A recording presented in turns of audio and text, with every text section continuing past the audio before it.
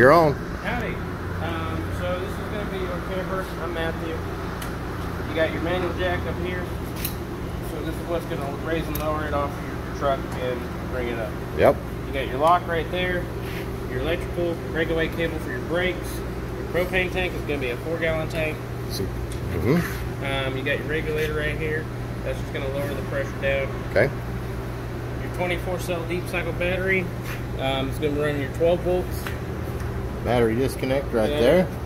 Your battery disconnect is very useful for if you're ever putting your camper into storage. Most will mandate that so you don't cause any fires. Cord's going to be right there. This is going to be your 30-amp cord. You got a tool in there for your jacks right here. Just to lower them up and down. Yep, that's a 3/4 inch socket, so even if you have an impact, you can use that. You got your freshwater connection. So this is going to be probably a 24-gallon tank. Okay. You got a hot water, cold water shower. Yep. Outdoor shower right here. Right here is going to be your freshwater drain. That's for that tank. It's going to be this little grid right here. Right there, buddy. And your low point drains, that's if you're going to be winterizing the camper. They're going to be right here. You got a hot and a cold one. And that's going to be the lowest point on all the plumbing. So just pull those and that'll empty out all the water. Make sure before you ever use your hot water heater, you pull this valve right there and make sure that there is water in there. If for some reason the electric ignition isn't functioning right, press these 2 buttons to reset it. Yep. There's going to be your anode rod. Yep. That's going to be what is basically the heating element in there. You replace it every 3 to 6 months. Okay. You got your city water connections. That's going to be for using your toilet, your sink, and your shower. Okay. Black tank flush. That's going to be in cooperation with this valve under here. You'll pull this.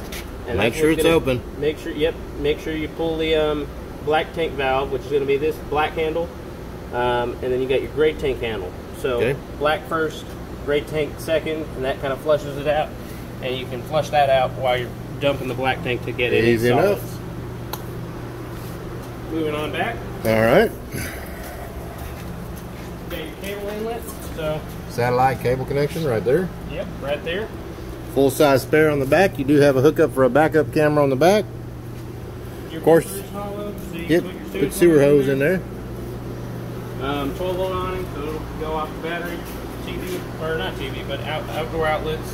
Moving up here, you have a furnace outlet, so that's going to be hot during the winter and not during the summer. Yep. Unless, of course, you're some godforsaken reason using the outdoor griddle right here.